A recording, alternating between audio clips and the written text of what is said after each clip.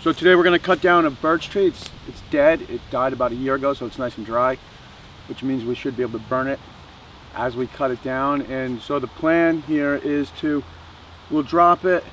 I'm going to walk down the tree with probably the electric chainsaw, cutting it into like big branches. You'll pull them away, take the DeWalt circular saw.